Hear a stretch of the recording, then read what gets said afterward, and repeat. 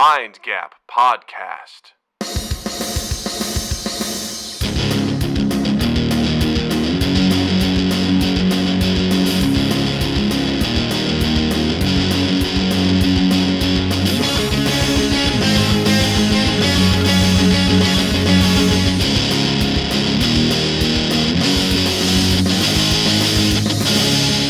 Hey everybody, welcome to Mind Gap Podcast. I'm Doug. I'm Justin, and Doug, as someone who doesn't drink or smoke, what do you do when you're feeling really low?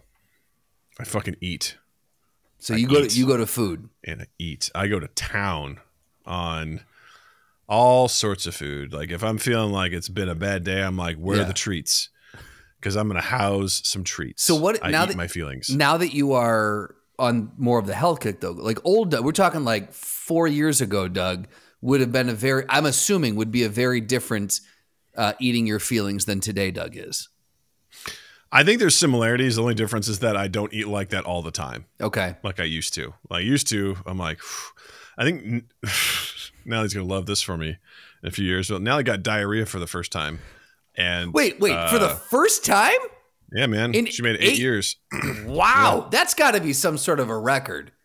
Yeah, man. That's impressive. And I go, hey, Dad used to have this like multiple times a week. So, and you know why? I go, because I ate like garbage. Mm-hmm. I go, nowadays when I get that, I'm like, what did I eat? Right. Because I need to change. You can go back and track it now. Yeah. Yeah. Before I was like, I don't know, man, this is just life. This is what people do. Could have been anything. You know? I don't know, guys. There was a great Tom Segura bit he does on his special Completely Normal, where he talks about how he didn't realize that having diarrhea every day was like out of the ordinary until he moved in with his wife. And like after he did that and flushed the toilet, she was at the door with her keys. And he's like, what are you doing? She's like, do we need to go to the hospital? He's like, why? She's like, for what you just did in there. He's like, what? I just shit. She's like, no, that's not normal. He goes, what are you talking about? She's like, I don't have diarrhea. He goes, really? Like he just was eating just awful stuff all the time. His body's like, get it out. You know, basically just, yeah. She's like, what can we say? I think she said something along the lines like, do you do that all the time? He goes, I don't know. Sometimes. He goes, I don't look at it. I just paint the bowl and I flush, you know, like.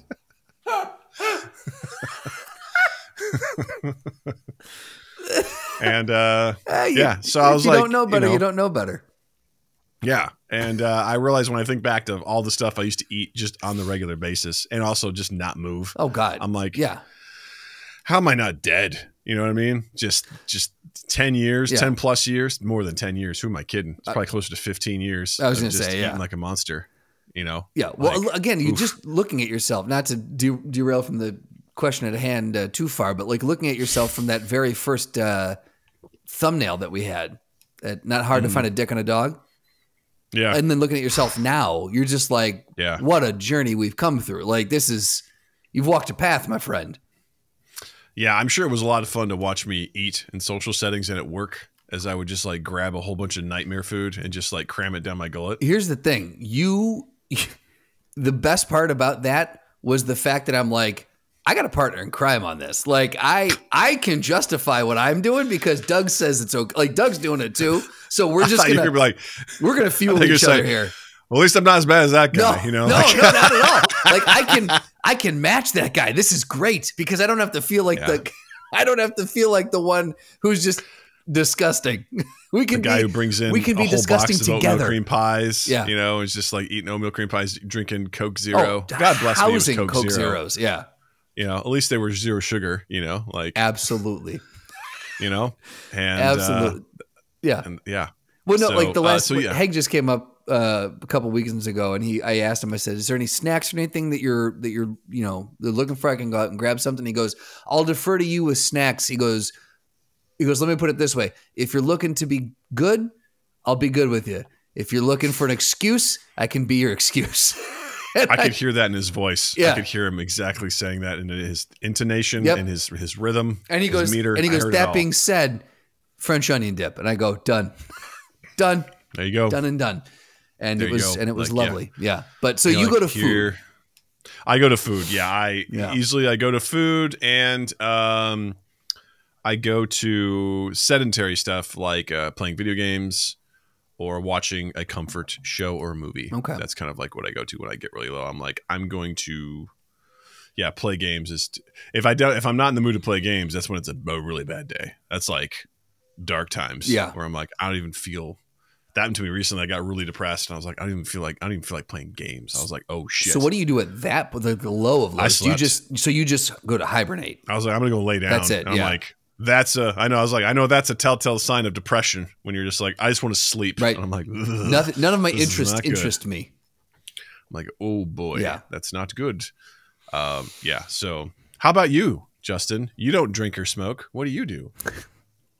False.com. Well, 2 truths and a lie. You would have failed, my friend. Right. Do not smoke anymore, but I do drink. So I can. I'll definitely go to a drink if I'm having a low day or if I'm super frustrated about something. But I have found that I eat my feelings too. Like that's if I know I have something going on, like if I've got the podcast or I've got something and I want to be sharp, then I'll definitely. I'm no stranger to overeating, and to a point where it's almost punishing, where I'm just like, I feel horrible now, which again, psychologically speaking, then you get down on yourself where you're like, oh, great, I did that to myself. I wonder how long that's going to take to work off that bag of chips, so it's a weird cycle when you get into it, but I'll go between booze and food are my 2 things. Yeah. I've gotten better now. At least like I give myself some treats and things like that. And I'm like, I don't worry about it because I'm like, it's fine. Yeah. And also I posted something in our Discord, which you should check out, link in the description, about there's, obviously if anyone's familiar with the BMI, the body mass index, it's a crock of shit. I saw you posting something about this. Yeah. Yeah. It's an absolute, the BMI stuff is just so like, to call it a crude study of health is an understatement. Okay. It was designed by people, I think in the late 1800s, who just studied white European men. Oh, got it. And they based all of their stuff off of that. It was kind of based in eugenics, which is not a good thing. Right.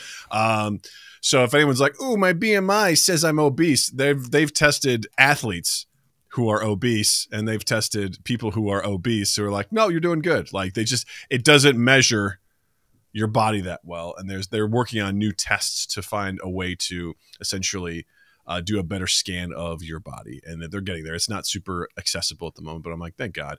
But I bring all that up for a reason I can't remember. I don't remember why I went on this path. Was it? I said when I said how long is that going to take to work off the bag of chips? Yeah, that's what I said. I was like, I treat myself to some things because I'm like, genetically, I'm not going to be Chris Hemsworth. That's just, a lot of the stuff is genetic. It's just how you are built. Right. It's just how it's going to be. And I remember reading in a bodybuilding book years ago, my dad bought it for him, is Arnold Schwarzenegger, and it talked about different body types. It's like, okay. And literally back then he was like, based on your body type, there's just certain things you're going to be able to do. And that's totally fine. It's totally cool. Yeah. And I was like, oh, okay. Yeah. So that's like, I think early on, at one point in a relationship, I go, this is just the way that I'm built. And you were like, no. I think you read it as like, Doug's being a defeatist, like someone in their middle age being like, oh, it's just my old age is kicking in. You and I talked about that. That drives me nuts. Yeah. Fuck you. You can do something about that. You know? And I think you're like, no, I don't think, I'm like, well, genetics has a lot to play with it. I think that was the thing I didn't really, enunciate that well, was just basically like, yeah, it's what's in your genes, right? Well, and for a lot of the stuff, for a lot of it, right? And I think there are, with having a more nuanced conversation surrounding that, I do think that, like, I'm sure the way that I heard it in my ear was you going like, why even try? I'm just the way I am, And as I'm eating oatmeal cream pie, I'm like, it's just I'm built this way. It's like, built by oatmeal cream pies because. Maybe. Right. There's a solid foundation of digested oatmeal cream pies that are laying a very creamy brickwork for this. No, but if you eat 3 of those as low as a quad burger and cheese fries and a milkshake, you're gonna have a really bad time, Doug. You're gonna have a really bad time. That's what it is. Yeah, that's where it comes from. But like there is a limit to, I think that's what, there's a limit to what you can probably achieve without going without hiring a personal trainer and hiring a chef and like just in your daily life, there's genetics takes you or caps you at a certain point. But there's definitely always things that you can do to continue to better yourself. And I think that's what you fell right into that pocket where you're just like, I'm going to do what I can and everything else be damned. I'm just going to do what I can do and put myself on a very healthy course, work within the parameters of what my genetics is giving me, basically. Right. And that's the only thing I'm like, because listen, I'm not going to eat perfect. I never am. And that's fine. Like I also subscribe to that. Sometimes I want French onion dip. You know what I mean? Yeah. And I'm not being paid $20 million to start an action flick. So guess what? Yeah. I'm getting French onion dip, but I don't eat it all every day. Yeah. So like, for example, I made some lemon glazed cookies on Sunday. There you got some delicious. Fucking amazing. Yes. But you know what I've done? I've had one every day. Nice. I've had one after dinner, which is my little treat.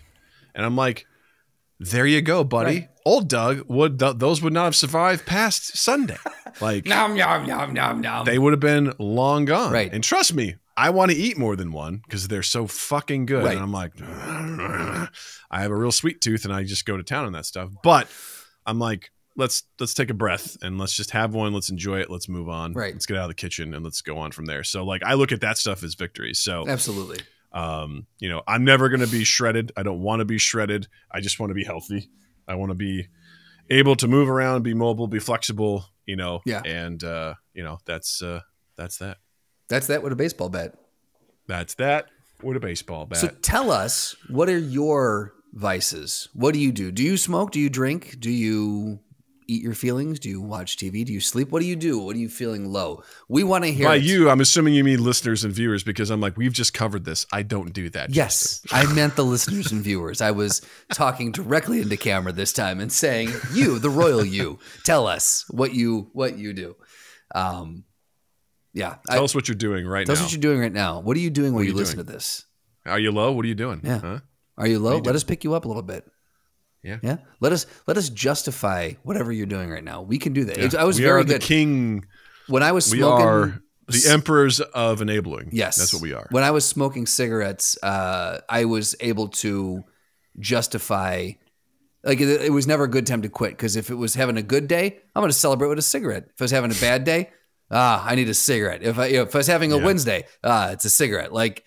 It was justifying it when you're in one of those, if you've got a vice, justifying can be super easy. So we will help you. You know what? Let's do this.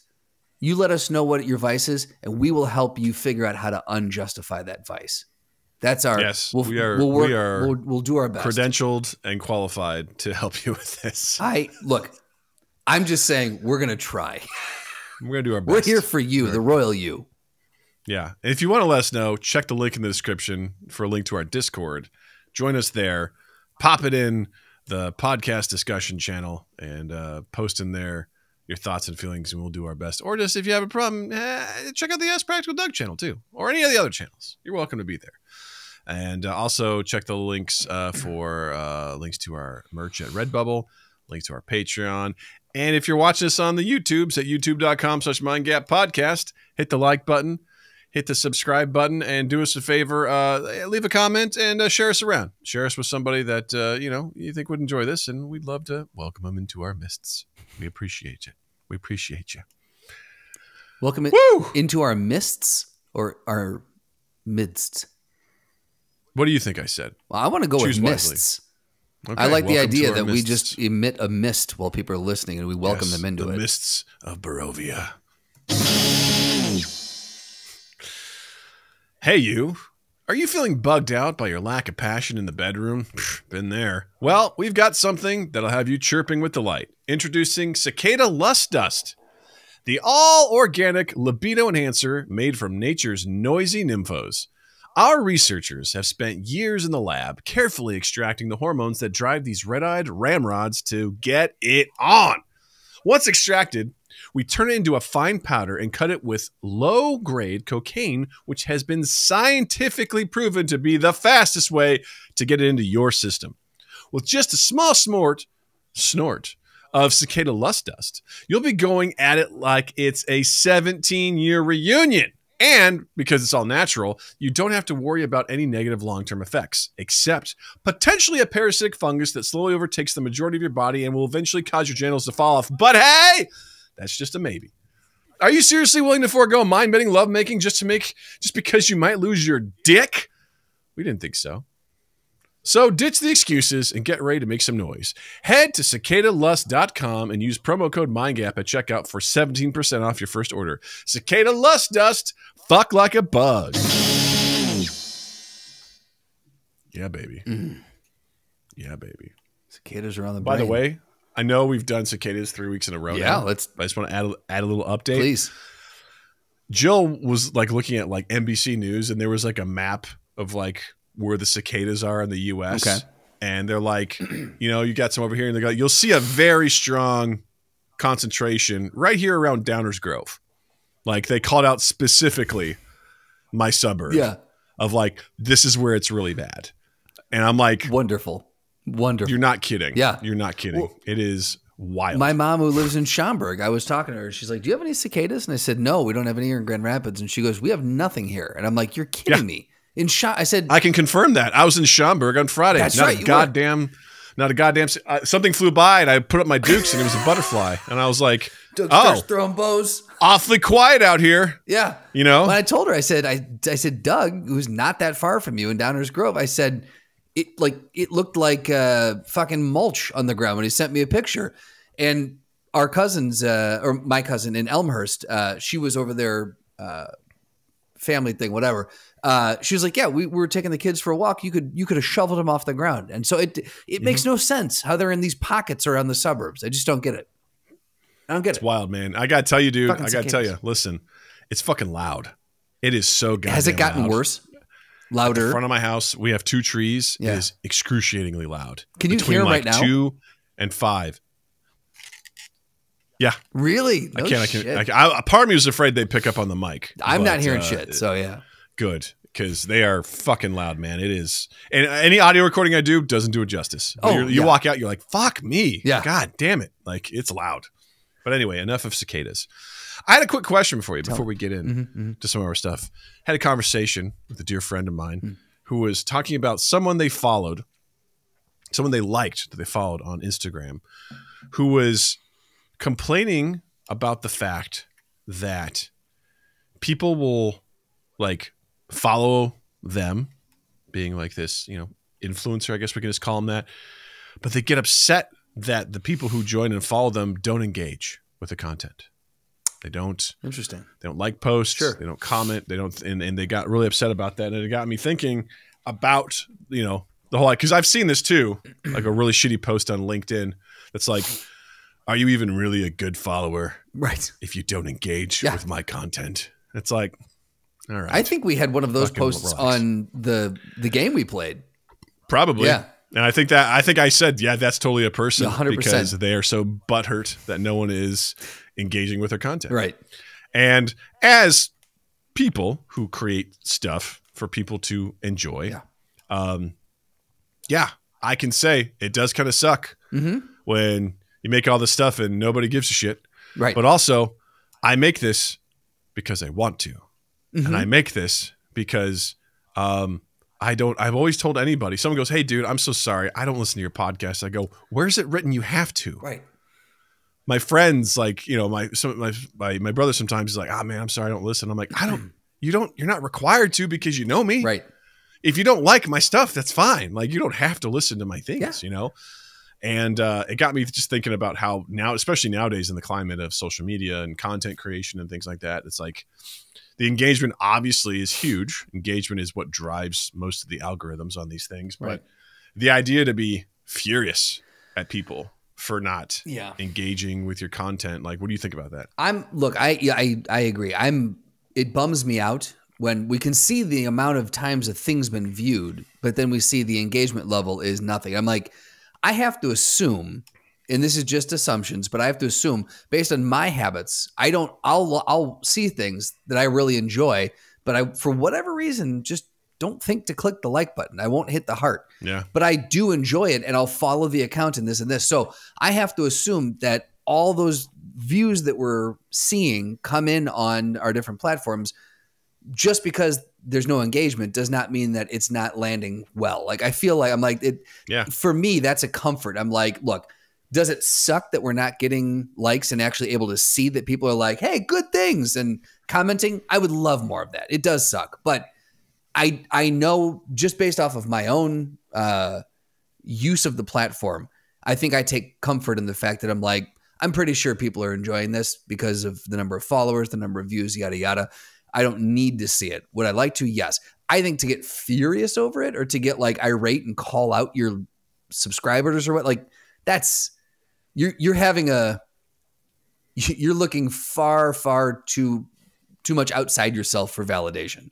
Like, you're about to house a whole sleeve of Oreos. That's exactly what's about to happen. You know, you're gonna get some French onion dip, and you're gonna go to town on it. That's what you're feeling. You're dipping those Oreos in the French onion dip. Goddamn right. We had someone after last week's episode, they posted in the Discord and they're like, hey, I heard Doug said he tried Thai food for the first time. So here's a recipe that I made. That's awesome. And I was like, awesome. Right. They listened to the episode. How cool. You know? Yeah. And, and I get all sorts of comments on our videos about how I look like the sloth from Ice Age. I gotta say, listen, I was so confused the first time it happened, and I'm still confused. I truly don't get it. I kind of do as I look at myself and my camera right now. Like, I kind of get it, but also I'm like, guys, like, I mean, my eyes aren't on the side of my like head or anything like that.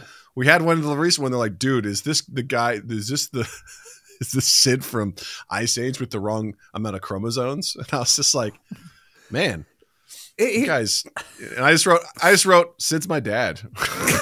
See that again? You are so masterful in the way that you approach that kind of engagement. Because I would not be able. I would either get into fights with these knuckleheads, or I would. I don't know. It would not come off the same way. You are, for Mind Gap, you are whoever runs Wendy's social media. You are the equivalent of that person in my mind.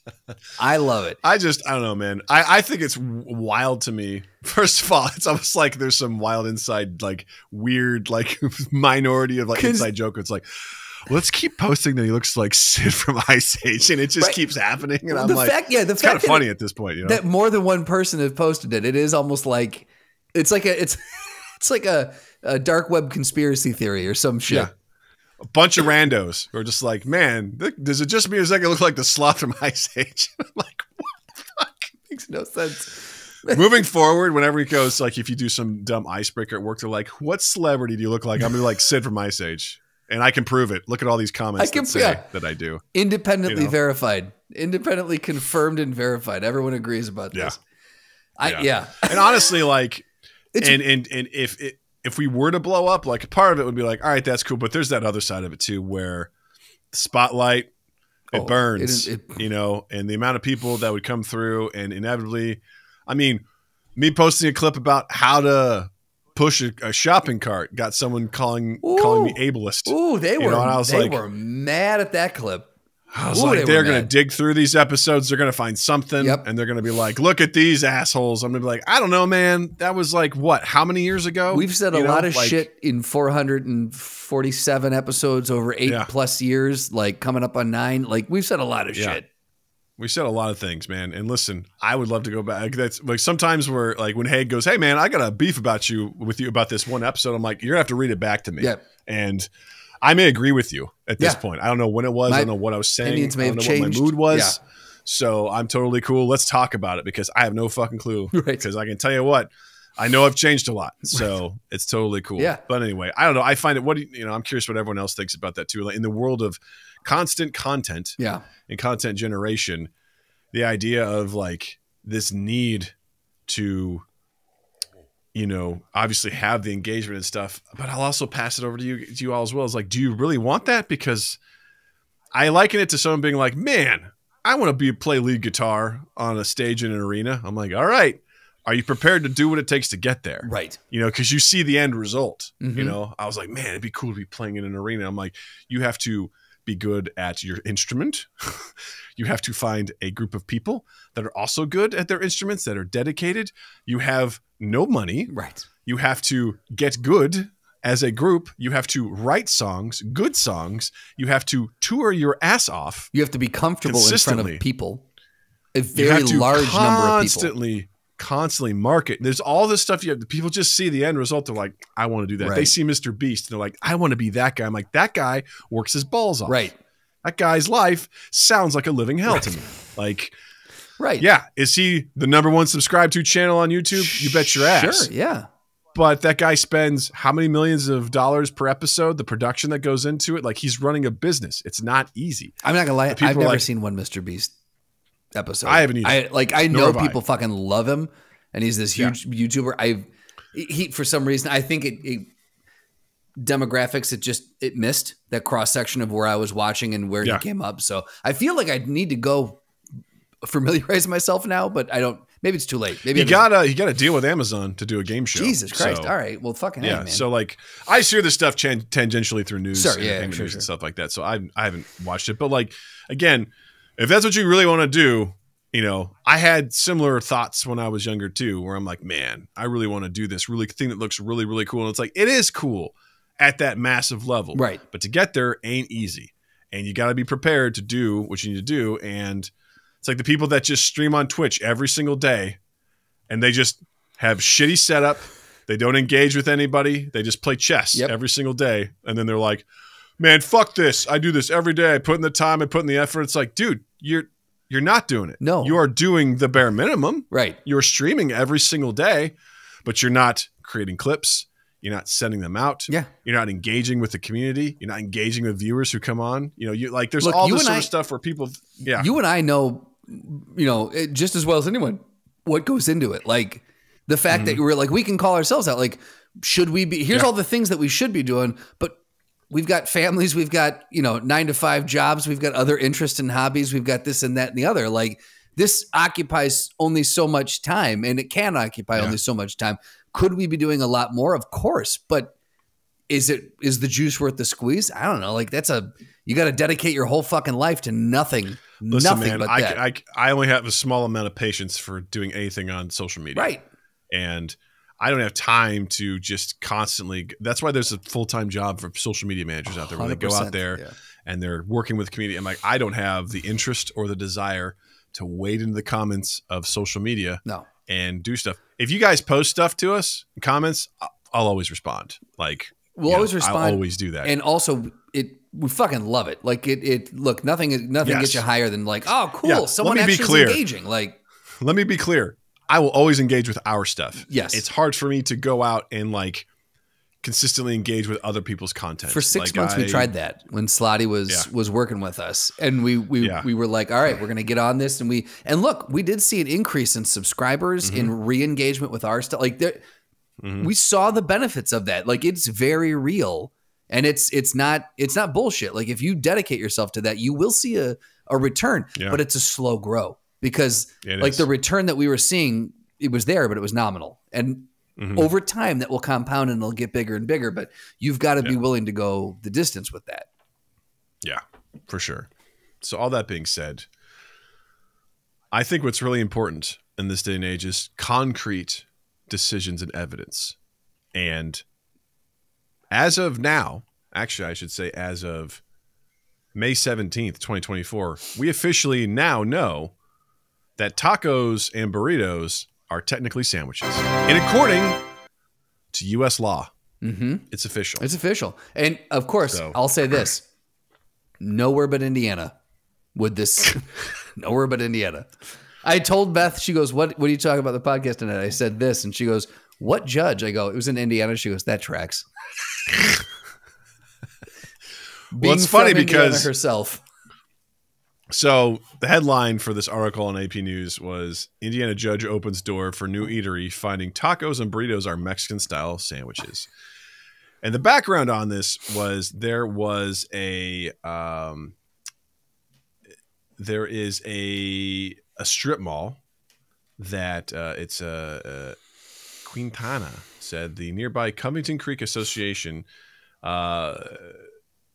me find a better spot for this. So basically, there was a strip mall that the people who owned it wanted to limit what restaurants could exist there. They didn't want fast food. They wanted something that was made to order. So they're like, something like a Subway shop or a Subway would be allowed there because it's made to order stuff that's like fresh and things like that. And this restaurant, the Famous Taco, wanted to open up shop there. And they're like, no, that's not really like a sandwich-like place. Right. And the owners of the Famous Taco were like, we disagree. And they sued them. They took it to court. And ultimately, an Indiana judge ruled that, yes, tacos and burritos are, in fact, Mexican-style sandwiches. And, Justin, how you dealing with all this, man? Well, look, the gut reaction, I heard it, and I'm like, false. It's not. It's a taco. And then I went, wait. Put your put the 40 years of what you were told a sandwich was aside and look at this a little bit more broadly. Because there's the old internet game is the debate, what is a sandwich, right? Like people have this, in the nerd corners of the internet, this is what's been, and you can look up different sandwich matrices, and we pulled up the sandwich alignment chart here. And I was looking through it, and I was the structural, neutral, ingredient purist. Okay. Mm-hmm. I'm like, okay, yeah, a sub I consider a sandwich, which leads me to the next cell over, the true neutral. I'm like, if a sub's a sandwich, a hot dog is the same concept for a vehicle with meat in between. So maybe I do think a hot dog's a sandwich. And then that led me down. Well, does it have to be bread, or does it have to be any sort of, grain-based thing that closes around something on both sides? And so I think I'm coming around to the fact that a taco might be a form of a sandwich. Like, I never thought I'd hear myself say it, but I think I might be getting there, Doug. Yeah. Practical Doug obviously weighed in on this, that you have to look outside, what you know and grew up with, Right. Like, obviously we look at a sandwich as two pieces of bread with something in between them, right? Like that's a sandwich. Like if you're looking at like the hardline traditionalist, like if you just, if I said picture a sandwich, if you're watching this on YouTube, if you're listening to this, go Google sandwich alignment chart or go watch us on YouTube. But the hardline traditionalist, that is what I picture. If you tell me to picture a sandwich, that's what my mind conjures up immediately. It says a BLT is a sandwich. Right. It's like, correct. I love how they have this set up. There's like the structure side and the ingredient side. Right. And this is basically like, an alignment chart with D&D. Right. It being that the hardline traditionalists are lawful good. Yep. And that's what a traditional sandwich is. And then as you go to like chaotic good, which is structural purist but ingredient rebel, you've got ice cream between waffles is a sandwich. Right. It's like structurally it checks the boxes. Because who said it has to be bread? It could be, because an ice cream sandwich, right, is technically cookies with ice cream in between them. Like it can work. Like and then I love if you were to take two waffles and put the BLT stuff in between that, because I know people will hyper focus on that ice cream, and I'm like, okay, let's start with the waffle. Like if you put the BLT stuff in between a waffle, would you consider that a sandwich? If yes, then we're halfway there. Right. And then you go to like structure, structure neutral. And you've got like the sub is a sandwich. Sure. You got your hot dog. And then like an ice cream taco is a sandwich. It's like, oh boy. Right. Oh boy. Getting crazy over here. Now, the only one that I really debate on this one is radical sandwich anarchy. A Pop-Tart is a sandwich. Bottom right corner, the evil, the chaotic evil version is Pop-Tart is a sandwich. But I'm like, I don't think so. I disagree. Yeah. But yeah, I could totally see that. It's that a hard shell taco and a burrito are sandwiches for sure. Absolutely. If you're looking at things from more of like, what is that like you've got the family and then you've got the subspecies and this and like, I could see sandwich being, if you say I did the thing again with the, I didn't see it. Yeah, good. So okay. It's all good. If you do a sandwich at the top and say like sandwich as a catch-all for this and this and this, then I would say that 8 out of these 9 cells, I'm inclined to agree with. Mm-hmm. Here's the thing. I will say I struggle with the ingredient rebel column. Yeah. Like I'm 6 of the 9 cells comfortably. I can get on board with. The radical, the Pop-Tart, I don't know. Ice cream taco. Ugh. The ice cream. If you can accept a hard shell taco, then you have to accept the ice cream taco. If I can accept a hard shell taco, and if I can accept the ice cream between waffles, that's essentially that's a marriage of the two things. So I gotta right. And who's to say a sandwich has to be, like a Monte Cristo sandwich? There's sweet in that as well with the powdered sugar and the jam. Yeah. Like I'm just saying. There's the KFC Double Down where the buns are chicken. Jesus Christ. America. that would probably be ingredient rebel, I would assume, in that one. That would be, wow, man, I don't know. What would maybe that be? Ingredient neutral? Wait, what's in between it again? Is it bacon? What is in between the chicken? What is because I'm not gonna lie, there was a point in my life where I really wanted to try it, and now I heard it and I was like, dear God. Right. Okay, so what do we got in the KFC Double Down? Oh, AI overview. Please tell me what this is. It's a bunless sandwich made with 2 fried chicken fillets, cheese, bacon, and sauce between the fillets. There you go. Got to have the sauce. You can't let it be dry. Yeah. So this has to be ingredient rebel, I would assume. I would think because structurally it's there. Ingredient neutral though, right? Because bacon, cheese, and sauce. If you just put that between bread, that would be. I consider that a sandwich. No, I agree. Ingredient neutral, probably. Well, structure, because it's definitely a structure purist because it's got, it's got 2. But I don't know. It feels more ingredient rebel to me. Does because of your not having, because if you look at these two that we have here, it's like a chip buddy, which I don't even know what a chip buddy is. Oh, it looks like ketchup and French fries. Yeah, it looks awful. I'd try it. A chip barm or chip bun is a sandwich filled with chips. All right, there you go. Yeah. So basically, it's British you got chips. 2 it's fries. Piece of bread with fries in it. So because this lacks the bread, instead you have the chicken. It's similar to me like this ice cream between waffles is a sandwich because like the waffles are your traditional. I see what you're saying. Okay. So I put the KFC Double Down as ingredient rebel but structure purist. I could see that. Everything else about that makes sense. Yep. In that sort of regard. But if the Double Down is a goddamn sandwich, you know what I mean? Like if we're gonna say yes, this is a sandwich. Then I was like, of course a burrito is. Oh, it's just wrapped differently. Exactly. Yeah. Like the delivery system. It still delivers everything in a nice tight package, right? You're still getting a little bit of everything when you bite through it. Yeah. Yeah. I would say it meets. I don't know. Again, we put this on here and I thought I knew where I stood, but the more I thought about it, I'm like, fuck, man, I don't know. This is. Do you think the judge used this sandwich alignment chart in his decision making? How do you think the judge came to this decision? I hope the prosecutors provide this as an exhibit and said, Your Honor, I'd like to present Exhibit D, the sandwich alignment chart. And you'll see here that according to this, burrito is structural and rebel, but ingredient neutral. I rest my case, For a second, can we all agree that hard shell tacos suck? Like... Can we just get nachos instead? Because it's all just going to fall apart when you take a bite. Right. It becomes nachos. Hard shell tacos are just pre-nachos. Hard shell tacos are for children.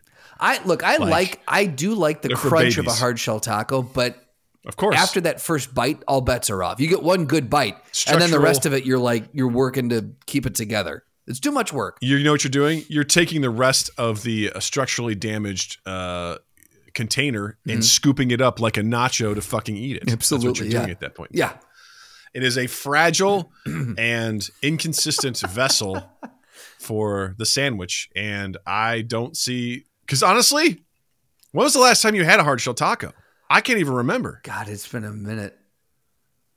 I feel like we transitioned to soft shell tacos, and that's the way that, can we also agree those are just little burritos? I mean, they're like fajitas. I mean, just fold them over and you got a burrito, right? Like, do you have to have that? Yeah. Granted, they are small enough that it's hard to do like the whole wrap and everything like that. I mean, come on, like they're fajitas, right? They're, whatever. It's like to be like, this is a soft shell taco. It's like, wow, we are dumb. You're just as Americans. It's the size. It's like It's like speaking fake Italian when you go to Starbucks, right? Like you're just like soft shell taco is just saying a small burrito. That's all you're saying. It's just a different way of saying it. It's so dumb though. It's just like, can I get a soft shell taco? You mean like just give me flour. I want a flour taco. I want flour shell. Can you bake the flour with some water? Can you maybe some cornmeal? And then like flatten it down and then like cook it. Let me ask you this. Are you for soft shell? Are you corn or flour? I go either. I think I lean towards flour, but I can eat either. I think corn definitely has its place. It's a little more obviously tough. Yeah. It's a tougher. If I'm having built corn tough, If I'm having an El Pastor taco, I love a corn. Mm-hmm. Because it'll hold. Yes. Like it'll really hold the juices and things like that. Bingo. Yes. If I'm doing chicken Definitely or beef, a good way to go I'll for that. typically like a flour. But yeah. Something about the flavor too of the corn with that. Usually you get the El Pastor and you get the little pineapple in there. You got to get, there's definitely good combinations with that stuff. But yeah, I cannot remember the last time I've had a hard shell taco. I'm trying to remember. I feel like it was not only that buying them from the store, you're like, Jesus Christ, you're holding it like you're trying to wheel uranium. Don't jiggle this, don't drop it. For the Manhattan Project, where you're like, oh my God. And it's like, oh fuck, 3 of these got broken. Guess what we're having? Nachos. Like I think the last time, honestly, the last time I think I had a hard shell taco was when I went to Taco Bell. So this has been years, but I was at Taco Bell and I got the Dorito Loco taco.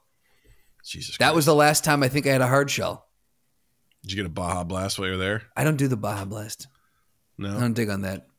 But I'll wreck like 10 Dorito Loco tacos and a Crunchwrap Supreme. I should go to Taco That's the other thing too is like, listen, I like my thin crust pizza, right? Yeah. I can have a lot more of it and feel good. But also, give me that fucking deep dish, man. Let me feel that like one piece is doing its job. Right. Same thing with this. Give me a fucking burrito, man. Fill it to the brim and let me go to town on this one burrito. Don't be like, here's 10 tacos. Right. I'm like, fuck you, man. Obviously, you're like, hey, I'm going to get a variety, right? I'm going to have shrimp. Sure. I'm gonna have chicken. Yeah. I'm going to have beef. I'm going to have pork. Cool. Go wild. Go crazy with it. But I'm like, give me that big fat ass chorizo burrito, baby, and load me up. No veggies. Just meat and cheese. I can't do chorizo either.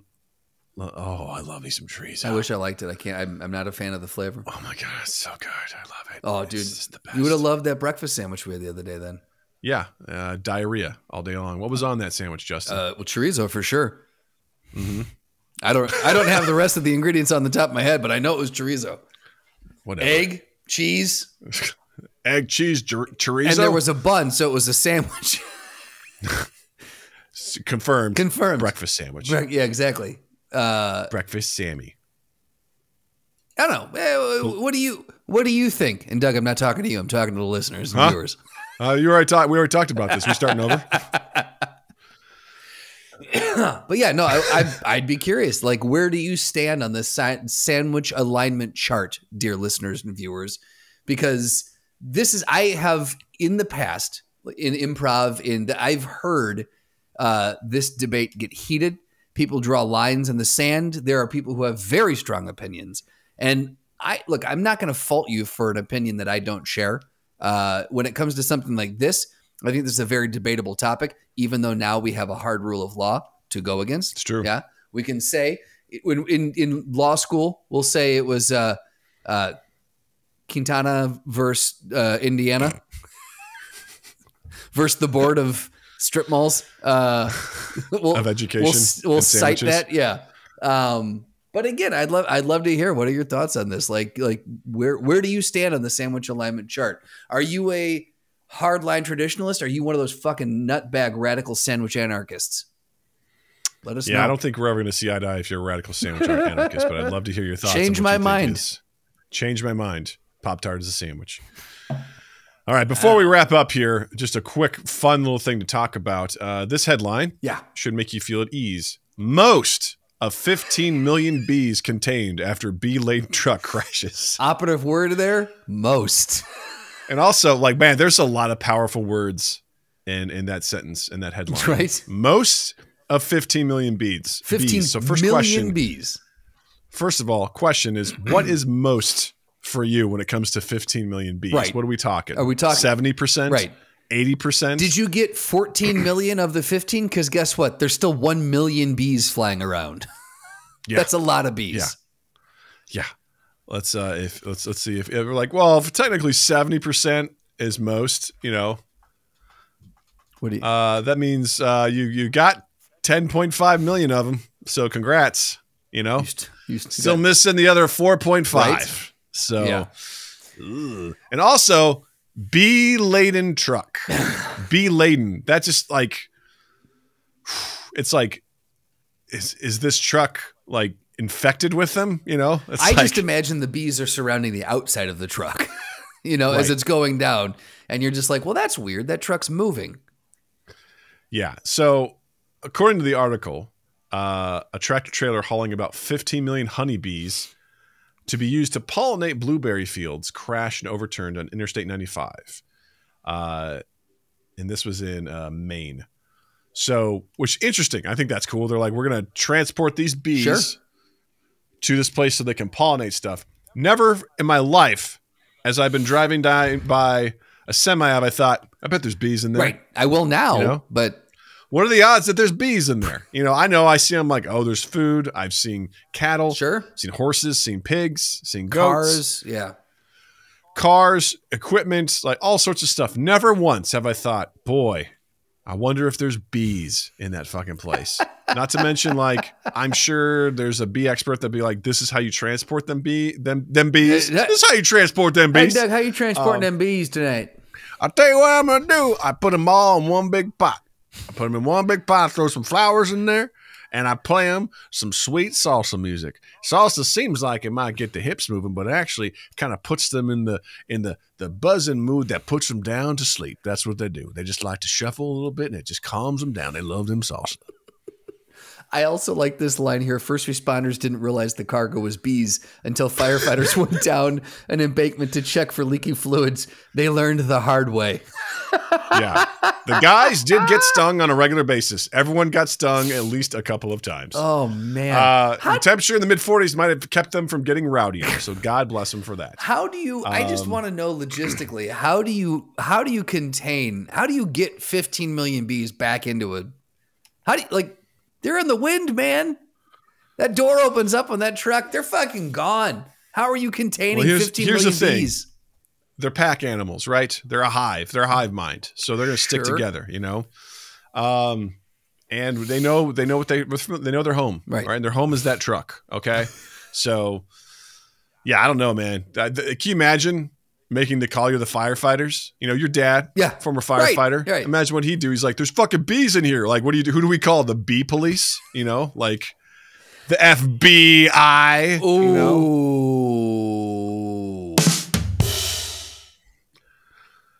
You proud? The funky bee investigators, you proud of yourself? No, not at all. I hate myself. Sad. Really sad. It was a Vellucci level pun is what that was. I know, it was terrible. That's terrible. No, seriously, though, who do you? I'm gonna have a hard time sleeping tonight because of it. So and the bees. Yeah, the bees. I don't know who. Yeah, if I got this call, this would probably be my last day on the force. I'd be like, you know what? We're done here. Okay, question. Yeah. Listen, bees. All right. I respect bees, I do too. When Natalie sees them out, she freaks out. I go, listen, these bees don't give a shit about you right now. They're caring all about these plants, all right? They just want to hang out with these plants, these flowers. I go, unless you fuck with them, they're not going to mess with you. I go, do you see me freaking out? I'm not freaking out. Okay, wasps, different story. There was a wasp in our umbrella on our patio, and I came to play. Came out like with a broom, and I was like, I'm going to smash this motherfucker. He had a little bit of a nest that was growing. I swiped that thing away, and he came back, and I was like, we're going to dance. And for 5 minutes, I tried to wait for him to land on something so I could crush him. And I was like sitting there like doing some Jedi moves. I was just like, come on, motherfucker. I was going hand to hand. I'm like, what's going to feel better? Going from left to right or right to left. I don't know, man, but I'm going to smash this guy. It was like right at lunchtime. I wish we were neighbors. Dance. I wish to God we were neighbors because I'd have been out there with oven mitts and a football helmet. And I'd have been like, let's do it, Doug. Yeah. There's just one guy like wasps. They will fuck you up. Yeah. No problem. Like, so like bees, like, this would suck. They would probably be pissed off. They'd be concerned. Like the bees would be like, I don't know what's going on. I have to sting, whatever. That's whatever. What would be filled with that to make it worse? I'm going to give you 2 guesses and your first one doesn't count. Spiders. Done. Yeah. What kind of spider, though? Doesn't matter, Doug. It doesn't matter. I think it does. No, 15 million daddy long legs, I would still be running the other way. Well, of course, but there's a sliding scale. What if there were 15 million huntsman spiders? You know what I mean? Like, better or worse? Do I have a gun on me? Not going to do any good. No. Do I have a gun on me with at least 1 bullet? Doesn't matter because they're going to steal it from you and then hold you down. What? No. And hold it to your head. I don't like that they can do this. They're going to put they're going to land on your face. They're going to covering your face. hug me. They're going to face hug you. And they'll be like, don't do it, buddy. Come with us. You're our pet now. In accordance with the laws, with the huntsman spider laws, you now belong to us. It's been ruled on in our state's local Supreme Court. You're part of our jurisdiction now, buddy. You're our sandwich. Yeah, that would be awful. It doesn't matter what kind of spider. 15 million, a thing containing 15 million spiders. No bueno for me. Dude, can you imagine them just like pouring out of there? God. See, I'm already my hair is standing up. I don't like this. It's like that scene in Harry Potter and the evil spiders in the forest. Yep. You know, they all come right. You hear their little legs. They're like, but it's like 15 million of them. Like, I seriously, I feel like, yeah, I'm getting nervous. I'm legitimately getting physically anxious sitting in this office because I'm like, just thinking about that, like that door like cracks open and there's that half a second pause where nothing happens, and then all of a sudden it's just this dark noise. It's this dark wave that comes out with it. Yeah. It's the noise. You can't replicate it, but you know what the noise is. I know what the noise is. Yeah. It's just... You know what the noise is. Yeah. It's just... Yeah.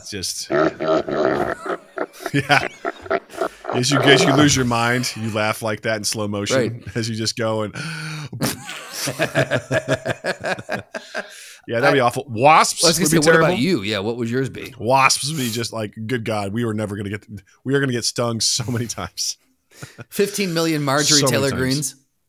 Yeah, oof, that'd be bad. Mm-hmm. 15 million great whites. That'd be bad. I think that'd be bad for a multitude of reasons. Right. Just the what's the container that we have that can house 15 million of those? About, man. Like, that's what I'm talking about. Where are we? Yeah. Yeah, because that's a bad deal.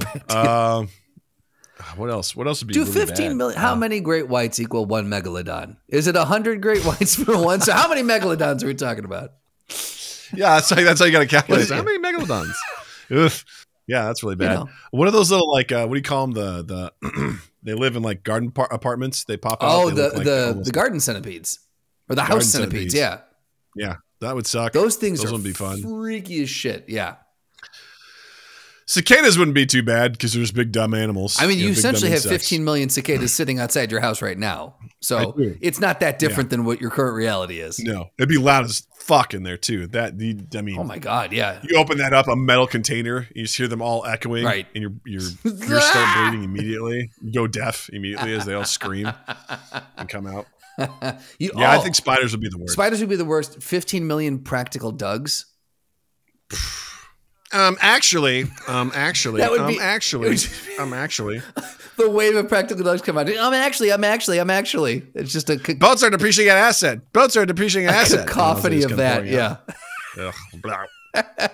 Or when the door. Go ahead. Yeah. No, go ahead. I'll say so. Let us know what would be your worst nightmare if 15 million things fell over a laden truck.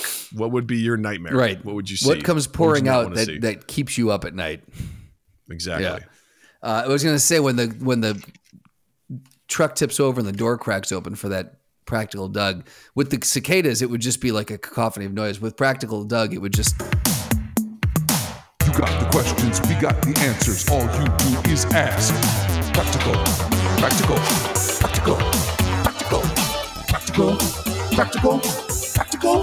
Ask Practical Doug. Oh yeah. Yeah. So if you've never been here before for Ask Practical Doug, sorry, little Doug. Practical Doug's a little Doug that lives inside of Big Doug, and he guides Doug through all of life's quagmires, quandaries, and questions. And if you'd like to ask Practical Doug a question, you can on any social media at MindGap Podcast, #AskPracticalDoug, or join the aforementioned Discord where there is a channel, as we talked about earlier, it's dedicated to Practical Doug questions. And people ask some really good questions. And sometimes if we get good ones on there, we will ask them live on air and Doug will answer them. Today, however, we're going back to our favorite Am I the Asshole subreddit. And Brave Impressions 767 asks, Doug, am I the asshole for changing my first name? Let's find out. So I, 20 male, never really liked the first name my parents gave me, which was William. I grew up around kids who had names I found way cooler, like Hendrix, Hunter, Orin, Forest, River, Indigo, Ryder, etc. I'm sorry, that's Orion. Nope, it's Orin. Now, not that I was the only kid. Did you notice how that was Time out, real quick. Was the only one I paused on. Real quick, Yeah. All those are white kids, easily. 100%. Easily, all of them are white. Those are all white kid names, man. Anyway, continue. Not that I was the only kid with a normal or classic name, but I would say that those with weird or unusual names way outnumbered us in my school. I was always kind of jealous, I'll be honest. But as I knew, my mom loved my name so much, and it would upset her if I tried to change my name. So I never used my nickname at home, which was Jet, J-E-T-T. A part of me always wished I could just go by Jet. But I decided not to rock the boat or upset my mom. And a year ago, my mom found out about the nickname and she berated me for using it and introducing myself to new people as Jet. She was such a dick about it. And then she told me I should be grateful for her decision to give me a nice classic name because look at how ridiculous my two best friends sound with their first names. And I told her I was jealous of them. Orin and Orin. She said... The Orins. She said they're really... We're Orin and Orin. Woo! She said they're really jealous of me, and I was too young to see it. I told her she should try asking my best friends that because I know for a fact they love their names. Mom, you should go suck a dick. I told her she should try asking my butthole. Right. See if sorry. That's the only way you can read it. Mom called me all kinds of names. She told me, but okay, she called you a bunch of names. Did she call you William? Would never allow me to change my name anyway, and she demanded I stop. She demanded I stop going by Jet. It annoyed me so much. And after a few weeks of thinking about the argument we had and looking at the reasons I kept William instead of changing it to Jet, I realized that she didn't deserve that consideration given her reaction to me having a nickname and her thinking she could make the decision for me. I was 19 at this point. So I saved my money and then I petitioned to change my legal first name to Jet. I kept my middle name the same and dropped William completely. My last name was Danger, Jet Danger. It became official. It became official a few weeks ago. Yeah, it doesn't say what he did with his last name. To stick it to my mom, it became official a few weeks ago. My mom was furious when all my new documents came in, and she realized I hadn't lied and I had officially gone through with the name change. She told me I had ruined my life and I had disrespected her by changing the name she gave me, and she felt suited me best. I told her, "Fuck you, Mom. I never liked my name."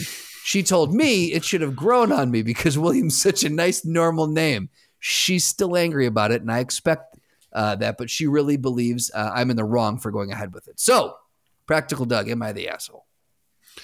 Well, if your name is Williams, I can understand how you would want to have some variety in all of that. Right. You know, he doesn't tell us what his middle name was. I'm assuming it was William. Billy Williamson the third, Esquire. As a parent, because this is where I wanted to get with you. Like I wanted to do this first and then ask the next question. I understand a parent, for me, like trying to give my kid a not weird name. Sure. Because as cool as it is to call your kid Hendrix or Orin River or Orin or Indigo, like, yeah, that's unique.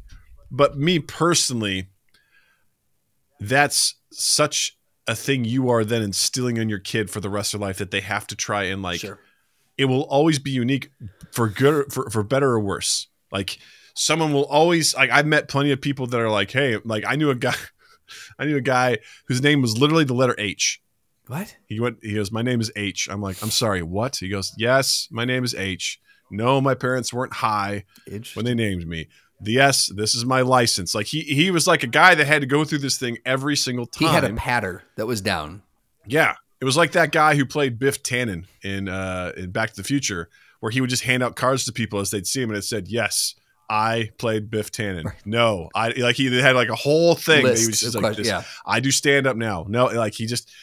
So I feel like you are putting your kid, like anyone who named their kid Khaleesi. I was like, right, all right, your kid is named after a fictional character from a show that ended very poorly. Like, and you now have to, like, they have to answer for that forever and ever and ever. Right. Like, I don't think that's fair for a parent to be instilling that onto a child without their consent. Sure. So on one end, her being like, hey, I named you William.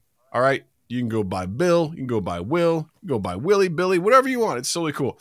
At the same time, her kid's 19. Now he's 20. He wants to change his fucking name. He wants to change his fucking name. Right. Like, honestly, yeah, he's allowed to do it. Jet, that's kind of cool. I don't know. I think it's kind of neat. Yeah. Whatever. Like, I think he's, you know, I do get the vibe that obviously this is pretty one-sided. Sure. We do. Yeah. I'm getting his perspective is very, I don't know. If his mom really did talk to him this way, then I'm like, yeah. I mean, if you're trying to get people to curry favor, then it's working. Yep.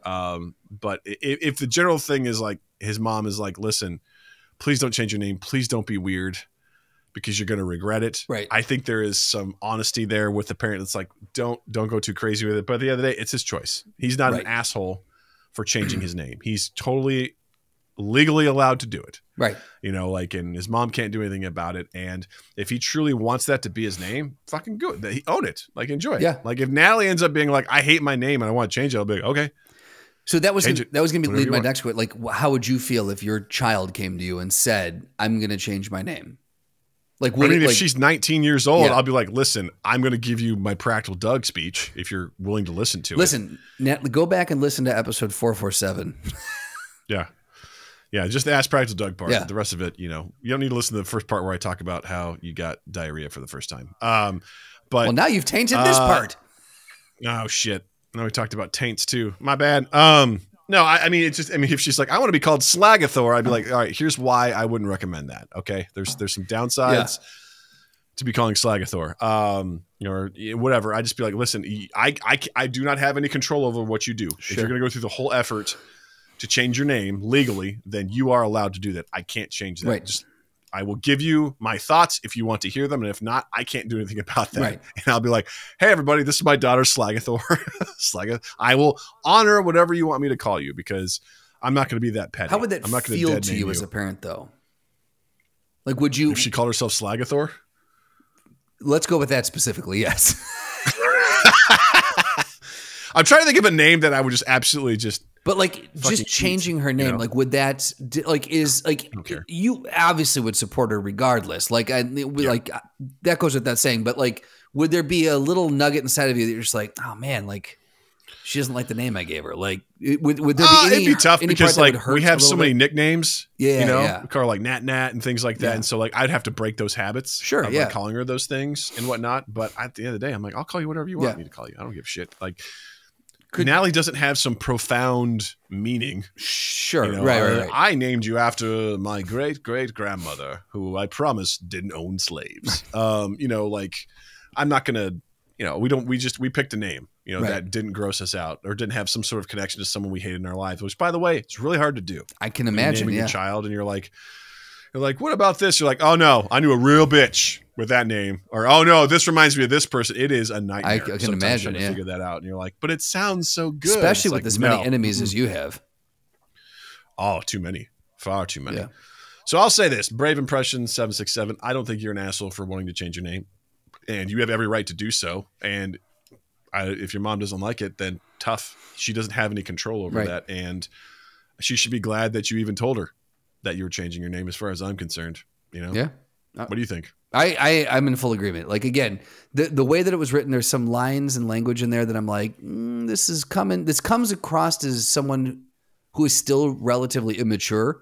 So I don't know if coming in hot. I don't know if we're getting the full story here, but if we are, I don't see any, you know, well, either way, it's your life. You can do whatever you want with it. Like, I understand that your mom might have reservations and ask you, you know, preferences for you to not do it. And that's her right to have an opinion that way, but she can't stop you, you know, and to have a knockdown drag out fight about it, I think is a little overkill. So yeah, I would say not the asshole.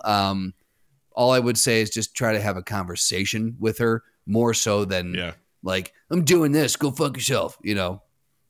Yeah. It's a weird hill for her to die on. It is. It is. Yeah. To be like, I will never refer to you as Jet. I'm like, well, he legally changed his name to that. Just call him that. Right. You know? So here's the thing. Because you know what this sounds like to me? Sounds like a boomer parent to me. It does. 100%. Like a boomer parent to me who has lost control, hates the fact that they don't have control, and they're being like, I don't get to make this decision, and they're rebelling against me, and they have a hard time dealing with that. I would say to Jet, stop calling your mom and start calling her Slagathor. Yeah. Be like, okay, Slagathor. By the way, I changed your name too. The minute that you start calling me Jet, I'll go back to Mom. Yeah. That's our deal. It is decided. That's a promise. Woo! All right, Justin, what do you got to recommend this week? So I'm going to recommend a A24 film for you, Dougie. The Iron Claw. It is with Zac Efron and Jeremy Allen White and other people.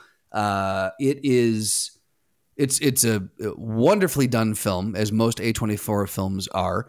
It is horrifically tragic, and you're just like, man, I heard it's depressing. This family has gone through some shit. But fascinating nonetheless. So I would say it's a cool film. Definitely check it out. I'm trying to figure out where it is streaming right now. It's on Max. So if you want to check it out, you can. Yeah, like I said, it's based on an actual family's legends of kind of one of the royal families of wrestling. The whole generations have been in wrestling, and it's an interesting glimpse into that world, the pressures that come with that world, the family pressures, the society like just what goes into that.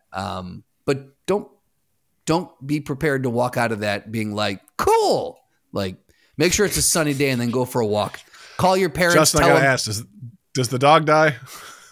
I'll say this: the dog doesn't die. ... Well, that's okay then. I can handle that. Then I'll be walking out there being awesome. Doug, what do you got? I'm gonna recommend. At this point, I guess you call it a classic film, Hitchhiker's Guide to the Galaxy. I rewatched it a few weeks back, and I was just like, "This is such a fun movie." I need to watch. I've never seen it. It's based on a book. I don't know. Some people I'm sure that read the book probably found the film, just diabolical or whatever. But it's got Zooey Deschanel. It's got Mos Def. It's got God damn it, the guy who played Bilbo in the Hobbit movies. Martin Freeman. Yes. Martin Freeman. Yeah. Just delightful. It's got Sam Rockwell. It's got an all-star cast. I'm just looking at it here. Yeah, like Bill Nye, Alan Rickman, Warwick Davis, Helen Mirren, very weird. John Malkovich, Stephen Fry, fucking A, Thomas Lennon. Everyone's in this fucking movie. Mm-hmm. Yeah, it's just a weird, fun film. Yeah. And I find it very, very enjoyable. I tried to get Natalie to watch it, but she also tapped out. It's another one of those. I was like, that's fine. I go, listen, it gets goofy, but I don't know if you really understand what's going on. So it's really fun. So, and from that movie comes Seth's nickname, Slutty Bartfest. That's right. Because that's the character that's in that movie. So yeah, go check that out. Very cool. Don't know where it is. Don't care because I own it. So go fucking buy it. You can watch it right now for $3.79 on Prime Video. There you go. Gang, thanks so much for hanging out with us. We appreciate you as always for listening. And you know what? Will you fucking engage with our comments? With comments, engage with our content. Just kidding. Follow us, youtube.com/MindGapPodcast. Like and subscribe. Drop a comment on any of the questions we asked you or whatever you think about this episode. If you want to double down and be like, yeah, he does look like Sid from Ice Age. It's cool. Fine. It's all good. Check the link in the description to links to our Discord, links to our Redbubble, our merch, and then also our Patreon. And be sure to check us out on all of our social media at MindGap Podcast. And check out Justin as well. On Instagram, it's at Justin_Michael, spelled Mikel. It's the fun way of spelling it. While you're in the online realm, any platform where you can find podcasts, you can find us. So do the things that Doug just said. Subscribe, share, review, rate, all those things. Big one is sharing. Please let people know we exist. And then TwoEastEighth.com, TwoEastEighth on all social medias, loveanimprovfilm.com, loveanimprovfilm on Instagram. Good job, Justin. Thank you, Doug. You went right through that with no stumbling. I'm very proud of you. Justin, I want to say thank you. Douglas, thank you. Listeners, viewers, thank you. And you all have a dandy fucking week. Mind Gap Podcast.